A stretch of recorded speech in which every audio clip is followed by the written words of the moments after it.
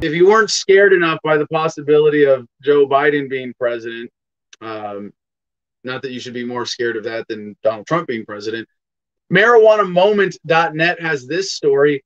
Biden pledges to force people who use drugs to enroll in mandatory treatment programs.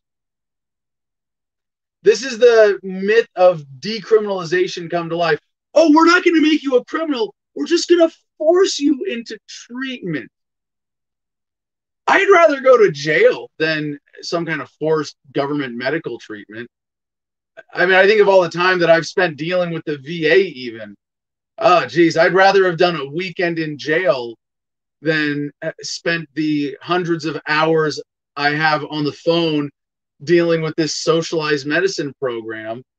And now, if Biden is elected, it could get to this next level of viciousness.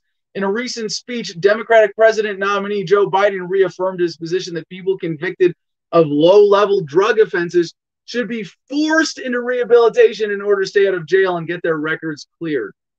While the former vice president seems to view the policy as a progressive alternative to incarceration, many drug reform advocates feel mandatory treatment reinforces misconceptions about substance misuse, and they point out that the efficacy of forced rehabilitation programs are scientifically questionable. Now, how could this be? Okay, so right now you get arrested for cannabis possession, you go to jail. How could you possibly see it as progressive where we're going to send you to a treatment center that's going to keep you there like jail, but also force medical treatment on you? Jail, but with forced medical treatment? That's Joe Biden's concept of progress that progressives seem to be falling for.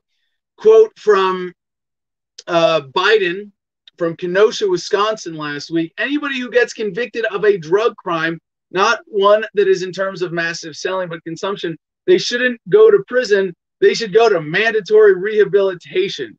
Instead of building more prisons, as I've been proposing for some time, we build rehabilitation centers.